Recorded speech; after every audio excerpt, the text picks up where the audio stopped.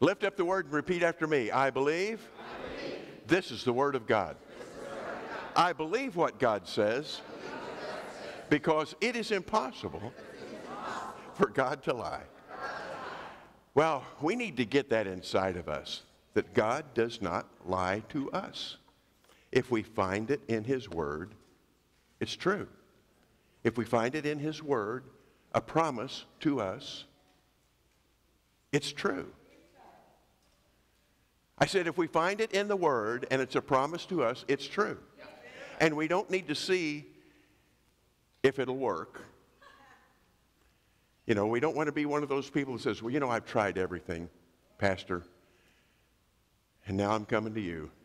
I've tried everything else. I guess we're going to have to pray. And has it really come to that? See, prayer should be not be our last resort. It should be the first place we go. I want to talk to you today a little bit about fear. Ezra was a priest, and one day they built a little wood platform for him, and they gathered all of the people of Israel together. Got them all together, all in one place. And he walked up onto this platform, and he started reading the law to them. And when he started reading the law to them, they all stood up, they threw their hands in the air, they bowed their heads to the ground, and they stood there the entire time that he read the law. And it was from early morning until late afternoon. And after he read the law to them, it's recorded in Nehemiah, the 8th chapter, and we use this scripture all the time, Nehemiah 8:10, the joy of the Lord is your strength. But you need to understand that that's what he told the people after they had been standing for hours, hearing the law read to them.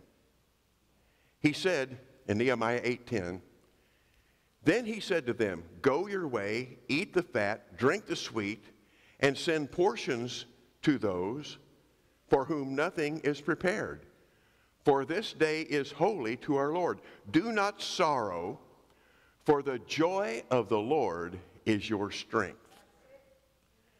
So the Levites quieted all the people, saying, be still, for the day is holy. Do not be grieved. And they were reading this on the first day of the 7th month of the Jewish calendar. And all the people went their way to eat and drink and to send portions and rejoice greatly, because they understood, now listen to me, they understood the words that were declared to them. Now, if you'll go back and you'll read this story in the book of Nehemiah, you're going to see that when Ezra stood up to read, the scripture clearly says he read to those, now everybody was there, but he read to those who had understanding. He read to those who have understanding. And so this is and it says that several times. And so this is something that we need to grasp when we read the Word of God. When we read His promises, are we reading it with understanding? You know, I know a lady who told me one time, she said, you know, I've read the Bible through 17 times. And at that particular time, I thought to myself when she said that, and you don't have a lick of faith. Because I knew the lady, I knew her lifestyle and everything. And maybe she did. I wasn't judging her, but I remember thinking that. And then I thought to myself, wait a minute, how can you read the Word 17 times all the way through, read the Bible 17 times all the way through over a period of years and not have faith? Because the Bible says in Romans 10:17, so then faith comes by hearing, and hearing by the Word of God. But if you read all of the Bible in context, you're going to find that God talks to people who have understanding. And yes, it's true, faith comes by hearing and hearing by the Word of God. But remember when Jesus was talking to the multitude one time, he says, those who have an ear to hear, let him hear. See, now we all have ears, right? We all have ears. But do we have ears to hear? Do we have ears so that we can bring into our heart what God has actually said to us? Well, I think one of the biggest problems that Christians face is fighting the good fight of faith. And in order to fight the good fight of faith, you have to get rid of fear in your life. Now, I'm going to ask Jerry Hodge to come up here. He's a good friend, and I love him, and he can't hit me while he's on stage. So, Jerry, I don't want to put you on the spot and ask you which direction that is. I'll just tell you. That is north, okay? So I want you to stand here, and I want you to face north. Okay, now, when he is facing north, all of his defenses, the way his ears are made, the way God made him, the way his eyes are made, he is receiving from everything in that direction. Are you following me? Now don't move, Jerry. Things can be happening over here. Well, he saw it. He had a monitor. Okay. So this illustration doesn't exactly work here. But now they turned the monitor off. But if I'm over here, Jerry really cannot see what's going on over here or understand what's going on over here because he's facing north. But now, if he turns and he faces south, he is still where he is, but he's at least facing the right direction. And he can see what's going on here. And if he decides to, he can understand what's going on here. Now, here's the key. He cannot be facing north and south at the same time. He's got to make a choice. Are you going to see what's north, or are you going to see what's south? Why? And I've taught this 100 times. North and south are opposites. Now, in the same way, and this is lost in translation. See, when I ask you for an opposite, you can easily tell me, what's the opposite of north? East, hot, up. See, we all know these opposites, and they are opposite. I mean, you have two things. One's hot water, one's cold water. They're opposites. They come from different sources. In the Hebrew language, something that was not carried over in its fullness is faith and fear.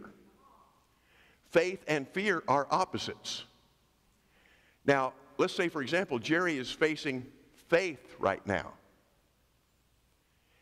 He can understand God's Word because he's made a decision to understand God's Word.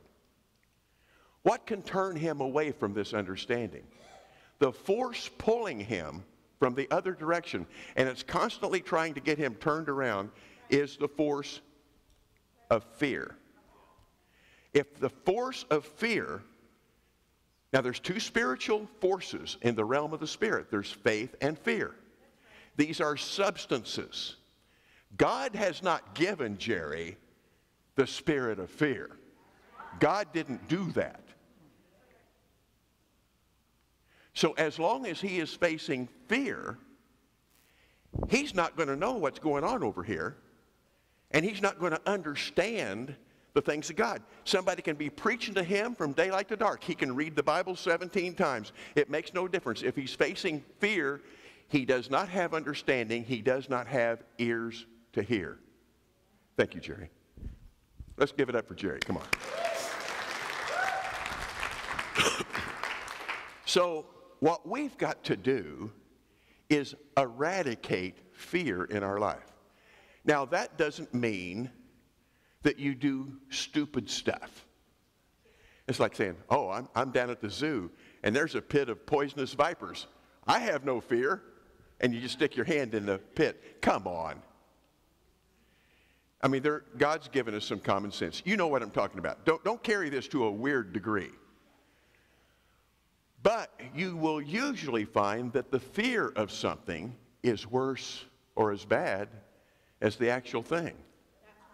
I saw a video the other day of a place, I believe it was in the mountains of China, and they had this walkway that went across a deep 1,000-foot gully. And this was a very secure bridge, a walkway. But what they had done is they had put glass on the bottom. You walked on glass. Some of you may have seen this. And I think there's 2 or 3 of them around the world, but they put glass. You walk on glass. And so you get out over, you know, you're 1,000 feet high. I mean, that's about where an airplane is in its landing pattern. You're 1,000 feet high, and these people would look down, and they would get paralyzed with fear. They couldn't go forward. They couldn't back up. Many times their legs, they had this one lady, her legs just gave out, and she got down, and she couldn't even crawl. What was that? It was the fear. Was she safe? Yeah, she was safe. But she could hurt herself. I mean, she may, for all I know, she may still be out there on that bridge. I don't know if anybody ever got her off. But fear was causing her to not be able to move. Fear will paralyze you. Faith will bring you into action, and you can act like a warrior of God. With a sword of the Spirit and a shield of faith, my goodness. You know, this is why Jesus said, one of the reasons he said, I give you authority over all the power of the enemy. And nothing, that comes from the old English phrase, no thing, nothing shall by any means harm you at all. Unless you let fear come in. Why do you think it is that back in the day where there was a lot of hand-to-hand combat, that armies would paint their shields and they would wear horns and you know, over in New Zealand they would do the haka, you know, and stick their tongues way out and have all the painting on. Why would they do that? They would send those guys out first and scare the enemy. And the enemy would become so afraid that they were easily defeated. I believe that this is why in the Old Testament they sent the musicians out first. It wasn't because, well, they're just musicians. If we lose them, who cares? You know, it wasn't, it wasn't that. It was the musicians were mighty warriors. And when they walked out onto the battlefield ahead of the army singing the praises to their God, many times in the Bible, the enemy turned on itself and defeated itself before the army of God even got there. See, fear is something the enemy uses. It's the force of darkness. Faith is the force of light. And what is faith? It's like our worship team sang a while ago, say what God says. You want to have faith? Say what God says. Believe what God says. Do what God says. Be a God pleaser instead of a man pleaser. Why would you please a person anyway? Because you're afraid. Afraid of what they might say. Afraid of what they might do. Afraid of what they might think. Well, who cares what they think? If we start getting the attitude, I only care what God thinks.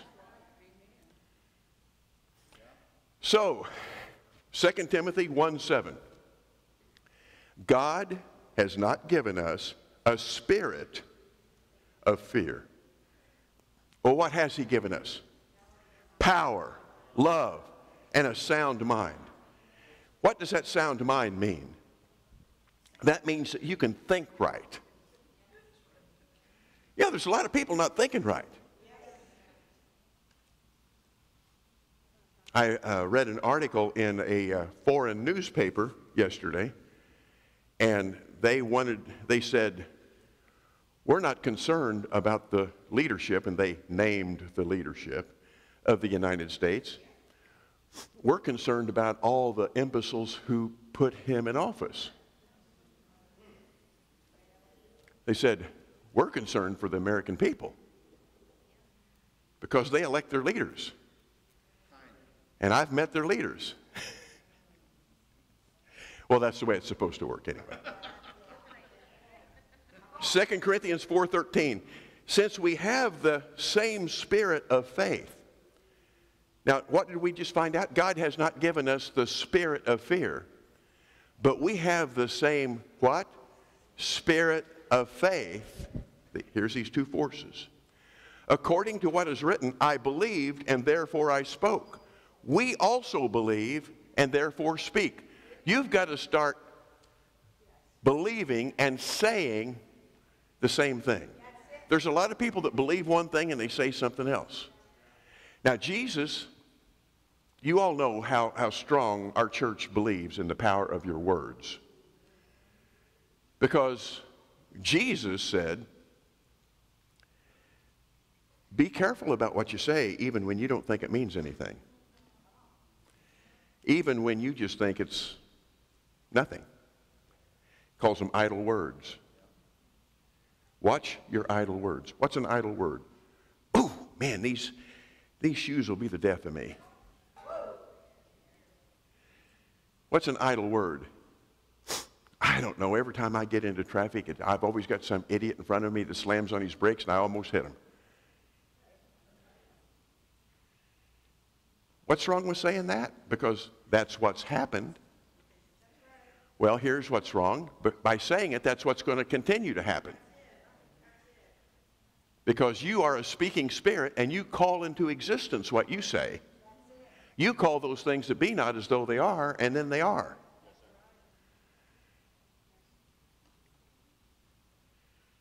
You know, when somebody says something to me like, oh my, oh, I'll just never get through this. I say, well, you know, that's sad, but you're right, you never will.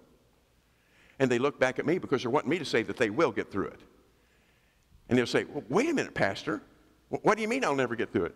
I say, well, I'm just agreeing with you. I mean, that's what you're confessing. You're confessing you're never going to get through it. You know, well, so that's kind of like shock therapy. They go, huh? Because they don't realize what they say.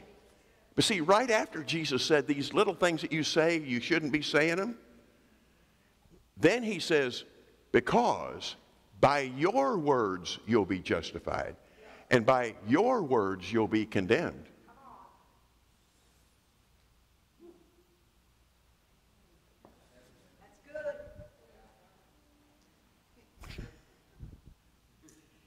See, it's not always somebody else's words that condemns you. Sometimes it's self-condemnation. More scripture. Job 1:1. There was a man in the land of Uz whose name was Job, and that man was blameless and upright, one who feared God and shunned evil. That's interesting. Isn't that interesting? Then, now Job lived on this earth before the law was ever written. There's no mention of the law in the book of Job. So he was pre-law. And all those bad things happened to him. You all know the story of Job. All those bad things happened to him. But it's interesting, if you go and read what Job said, he said, the things that I have feared have come upon me. It's recorded right in the Bible. That's a quote from Job. The things that I have feared have come upon me. What happened? He called those things that be not the things that he feared as though they were. That's fear. It's faith in reverse. See, that I like what Charles Capps said. Fear is just faith in reverse. You can't be facing faith and fear at the same time. Now, what we need to do is we need to get out of fear and get into faith. You've got to recognize your enemy. It doesn't mean be stupid. Every single person needs to be led by the Spirit. Now, I know that right now in our country, there's a lot of varying views on masks and a lot of varying views on vaccines. And if you ask me what you should do, what I'm going to tell you is you be led by the Spirit. You say, well, that's a cop-out. No, that's a truism. You be led by what the Holy Spirit tells you to do. Everybody's physical makeup is different. Everybody's job situation is different. You know, he may be telling one person to do this and another person to do that, okay? If you're led by the Holy Spirit, somebody may say, well, he's going to tell all of us to do this. Okay, well, that's fine. But you be led by the Holy Spirit by what he tells you to do, and don't be looking at everybody else. It's interesting how, to a degree, now not completely, take this in context, the fear of the virus with some people is worse than the virus. And if you can take a nation and shut it down because of fear,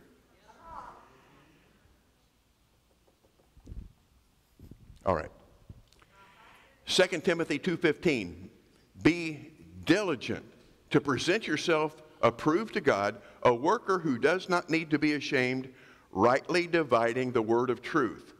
But shun profane and idle babblings, for they will increase to more ungodliness. You know, sometimes it's best not to say something. Sometimes it's best just to be a listener. You don't have to enter into every single conversation. You don't have to be the one that says, yeah, you're right, that person is a jerk. You know, people come up to you and they'll have opinions about other people. You need to shun those other opinions. And watch how you look.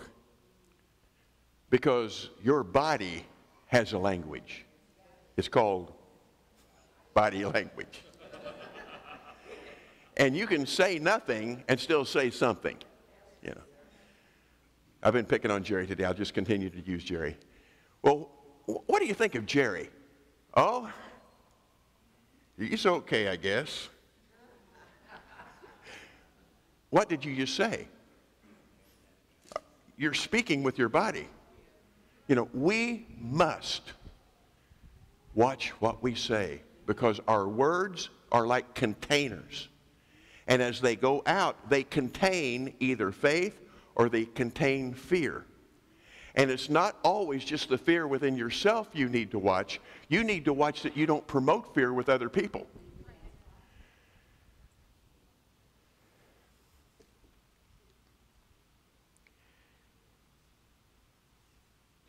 I think it's 1 Peter. I'll have to check 5:8. How many of you have your Bibles today? It's always good to have a Bible and check out the pastor and make sure he's actually preaching from the Word. Well, thank you. You didn't have to say that so enthusiastically.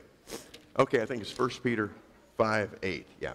Be sober, be vigilant, because your adversary, the devil, walks about like a roaring lion, seeking whom he may devour. What does that imply? He can't devour everybody. He's not going to devour me. No. How can he devour me? If I start getting into fear and speaking things that are opposite of what God says. That song we sang this morning was written by a good friend of mine, Rob Scott, in Australia. He's the worship leader for Margaret Court's church. Margaret Court's won more Wimbledons. She holds the record. She's won more Wimbledon Grand Slams than anybody in the world. And I've been at her church several times. But that song, he was telling me one day, say what God says. Say what God says. If we could just get it in our minds to say what God says, What does God say about us? He calls us blessed. We shouldn't be cursing ourselves. I would encourage you, if you ever wanted to do it, to get a little recorder and carry it around with yourself all day long. A voice-activated recorder, so it would only come on when you're talking, and then at the end of the day, listen to all the things you've said that day. And you need to think about that. That's what God's hearing. Oh, well. Psalm 1:1, blessed is the man who walks not in the counsel of the ungodly, nor stands in the path of sinners, nor sits in the seat of the scornful. But his delight is in the law of the Lord, and in his law he meditates day and night. He shall be, what? Like a tree planted by the rivers of water, that brings forth its fruit in its season, whose leaf also shall not wither, and whatever he does shall prosper. Wow. Isn't that good? That's God's plan for us. Now, personally, I know everyone has a different type of medicine that they take, but I take a medicine called Psalm 91:1. Okay, you're supposed to go, oh. It says, 1,000 may fall at your side and 10,000 at your right hand, but it shall not come near you. Only with your eyes shall you look and see the reward of the wicked, because you have made the Lord, who is my refuge, even the Most High, your dwelling place. Why? Because 1,000's going to fall here and 1,000's going to fall there, but not you. Why? Why? Because you have made the Lord, who is my refuge. You made him Lord. Wow. Okay, just to prove a point here, I'm going to take us over to Job chapter 3, verse 25. We're going to meditate on this scripture for just a moment. Job said, for the thing I greatly feared has come upon me, and what I dreaded has happened to me. When he was fearing it, was it there? No. When he was dreading it, was it there? No. When he was dreading it, it wasn't there. When he was fearing it, it wasn't there. But as he dreaded it and feared it, it came upon him. I knew a pastor. Some of you actually in here may even know this man. He has gone on to be with the Lord, and so is his wife. He was pastor of a church. I attended his church for a while.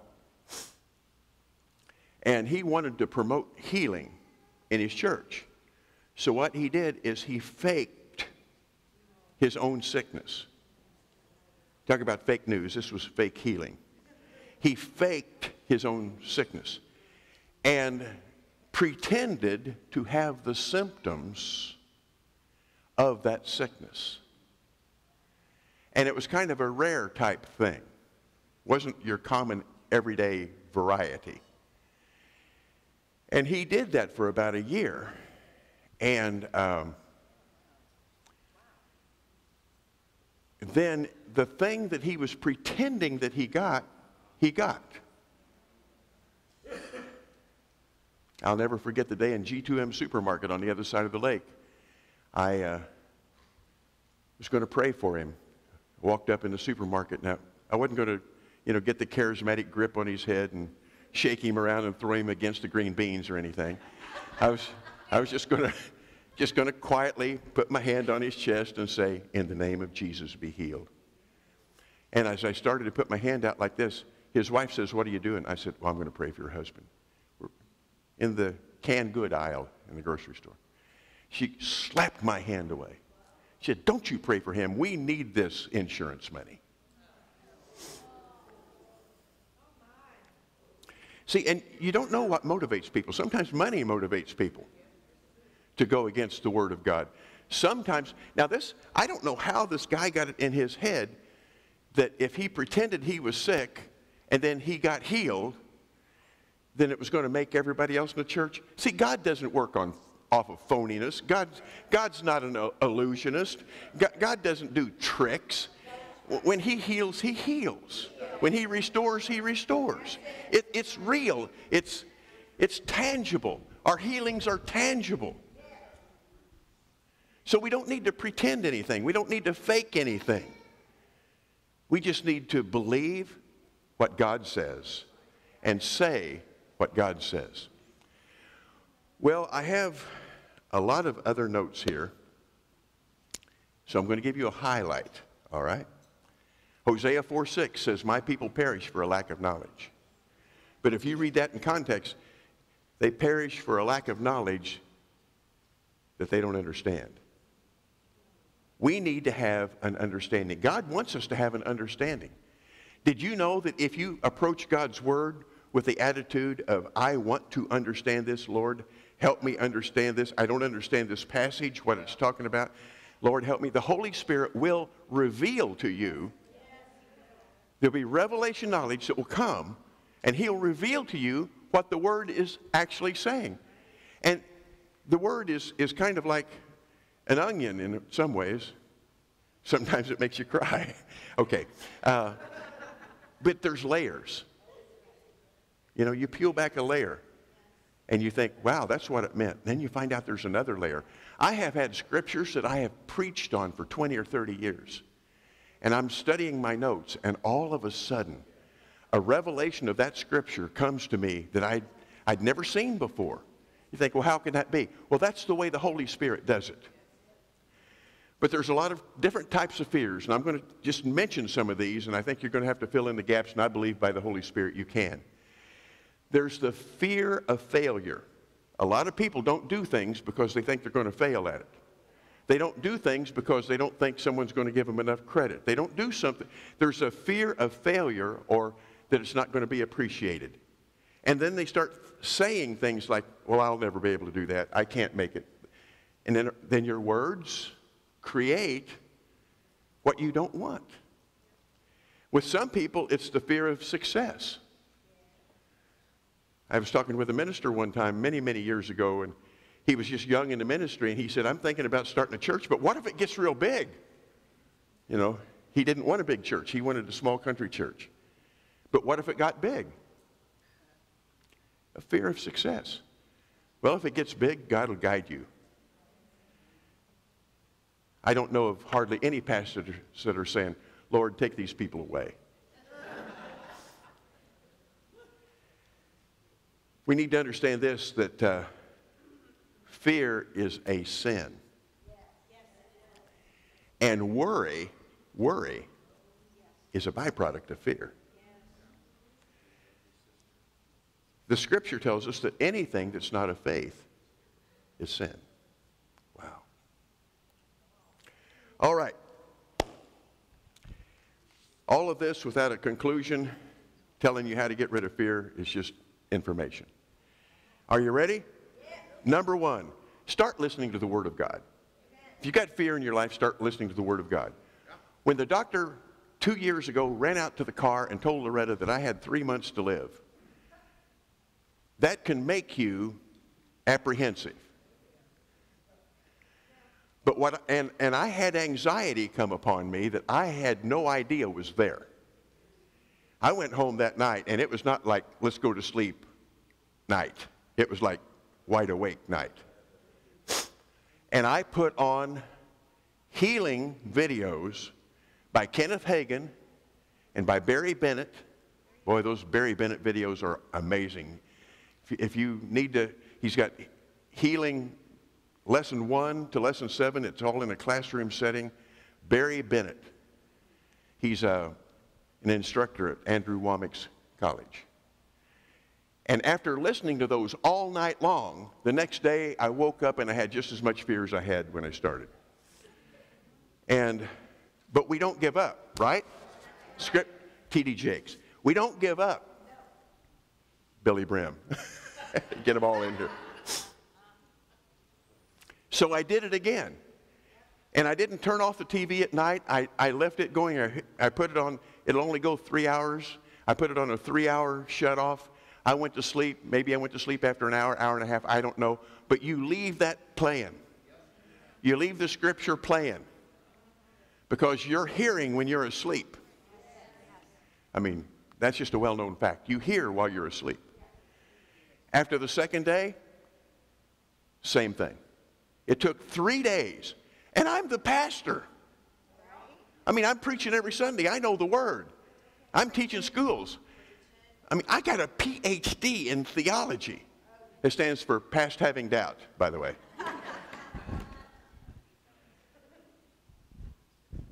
It took 3 days. On the third day, the apprehension, the anxiety lifted. It just went away. And then it was like, give it your best shot, devil. Well, what's the end result? You know, I did not realize, I did not know until last month that they had me down that I was in stage 4. I did not know that until after they gave me a completely clean bill of health. They tested me. I mean, they ran PET scans everywhere. The doctor said, we even scanned your head, and we found nothing.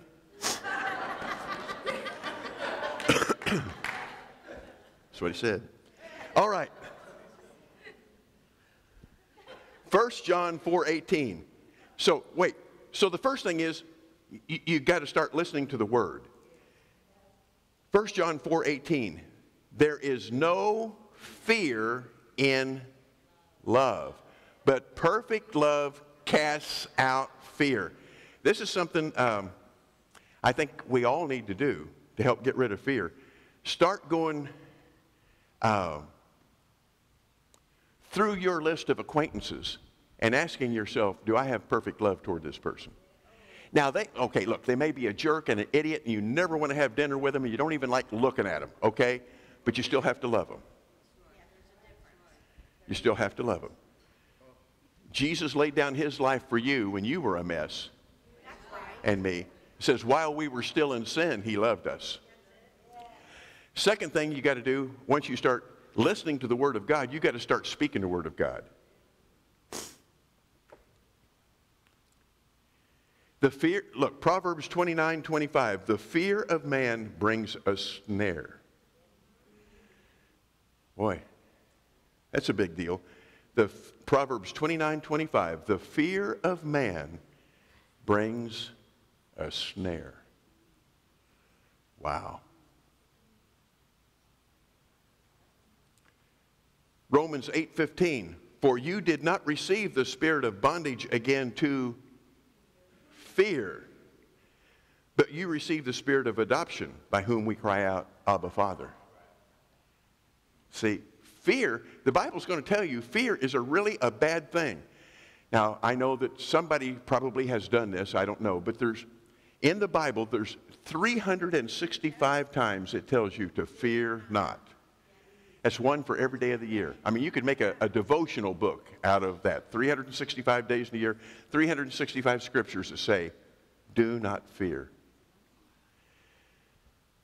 Once you start listening to the Word and speaking the Word, then the more you speak the Word, the more you're going to find that you're going to believe the Word.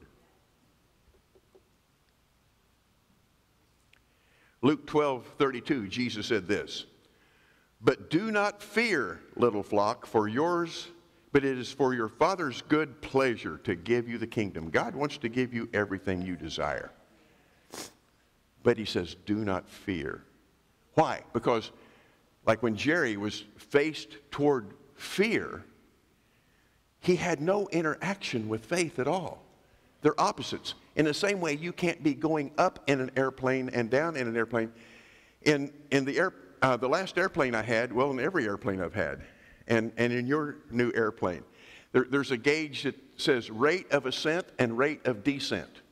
It tells you how fast you're going up and how fast you're going down. Your plane has one. Every plane has one, or should have one. Rate of ascent, rate of descent. There's one gauge. Why don't they have two gauges? One says rate of ascent and one says rate of descent. You only need one gauge because you can only be doing one at a time. You're either going up or you're going down. If you're going up, you're not going down. If you're going down, you're not going up. You only need one gauge. Same way, if you're facing fear, you're not facing faith. You may say you are, You may be saying, I'm in faith, I'm in faith. Oh, Lord, I'm in faith. This is going to kill me. But Lord, I'm in faith, I'm in faith. No, you're just saying you're in faith, but you're still facing fear. You've got to turn around and hear what God says, say what God says, and believe what God says. And you're going to find that what you say, you hear. Nobody hears what you say all day long, every single word, but you. You hear every word you say. You hear it. I'm hearing myself right now talk. I may say some things this afternoon, you guys won't hear them. But I will hear everything I say. Faith comes by hearing, and hearing by the Word of God. I've got to be speaking the Word of God. And it's just like fake news on television. If you say something long enough and loud enough, people start believing it. You've got to say God's Word long enough and loud enough that even though the enemy's trying to get you to not believe it, you believe it. All right. And then the fourth thing you got to do is you got to act on the Word.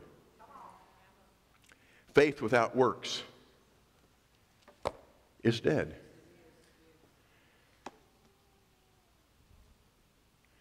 You don't just say, I'm delivered.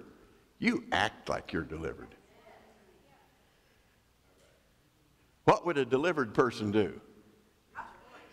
Cry and moan all night? No. A delivered person would kick back, read the Word, believe the Word, praise the Lord. See, and thank God for your deliverance even before it comes. You say, well, my deliverance hasn't come yet. Yes, it has. By His stripes you have been healed. What you should be saying is, I don't see it yet. Well, that may be true. You don't see it yet, but you have it. You may not see it, but you have it. And you got to start saying what you have instead of what you see. Speak the promises. Wow. Well, did you learn anything today? Do you have ears for understanding? Let him who has ears, let him hear. Praise the Lord. Stand up. You have something? Sure.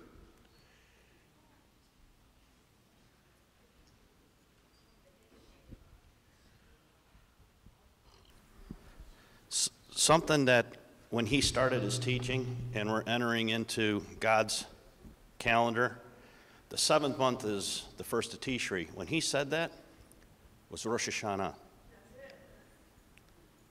First words of the new year. So, first fruits, first words. So when you see that, when you see dates in the Bible, I know I'm sounding like Dr. Loretta, but of my heritage, being Jewish, you want to always look that up. It was Rosh Hashanah, and there's a reason why. First day of the 7th month. In fact, Billy Brim, when I was talking to her the other day, and she said, I really want this to be a Rosh Hashanah service. In other words, we're going to, even though it is not on that specific date, the actual date is September the 6th. It would be Labor Day, sundown of Labor Day. Yeah, sundown on Labor Day is actual Rosh Hashanah. Rosh Hashanah. But, and she wanted to be here that weekend, but because of it being Labor Day, it didn't work out with her family and everything. So, but she's going to be here the Thursday after that, and it's going to be a special meeting. She has been planning on this meeting for a long time. Now, after she's here, she's going to be at Eagle Mountain Church. She's going to be up at Mac Hammond's in Minnesota. But this is going to be the unfolding of the vision and the truth. If you can be here on September the 9th. It's important. It's a Thursday night at 6 o'clock. One meeting only. One meeting only. But, you know, and then Matt said something earlier, and I know I shared this with you and Dr. Loretta. Words are important because the devil perverts words. Hebrew is God's language because we go into magic, and what do we hear all the time? Abracadabra. That's an ancient Hebrew word that means I create what I speak, whether it's good or bad. So the devil perverts it. Another word he perverts in Hebrew is when you do magic, ta-da, that means thanks, which is important to God. So words, I didn't mean to, but I just ties in because... You just reminded me of the rest of my sermon. Preach, I'll sit down. But Okay, while the people are standing, let's put up on the screen, video department, if you would put up on the screen Mark 11:23. We just have to remind ourselves of what Jesus said. And we're going to remind ourselves of the scripture, then I'm going to dismiss you with prayer. Okay, Mark 11:23. For assuredly I say to you, whoever says to this mountain, be removed and be cast into the sea, and does not doubt in his heart, but believes, watch this, but believes that those things he says will be done, what does it say there? He will have whatever he says. Who said that? The creator of the universe said that. So I think we need to get a grasp on this. And a way to eradicate fear in our life is start saying what God says. And God says nothing but good things about us. And then we will have whatever we say, and we'll be blessed. Isn't that good? Yes. Father, in the name of Jesus, I speak your word over all of these people to penetrate their hearts. I call forth the blessing upon them. And I thank you, Father, in the name of Jesus. I plead the blood. No accident, no incident, no bad thing shall befall them. Today will be a day of blessing. In the name of Jesus, amen. God bless you all.